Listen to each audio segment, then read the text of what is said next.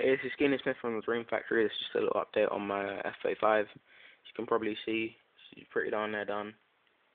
Added a second carbon fiber spar on the wing. Also, I have a little electronic hatch, so I can get in and make changes to any stuff if needed. If I flip her over, you can see it's got landing gear now. It's a nice little landing gear. Still need an EF rotor for the fan unit, so that's why I haven't covered up the tail section yet. But apart from that, I've added the top skin, rudders with some carbon fiber in them, nose section, and she's just about ready to go.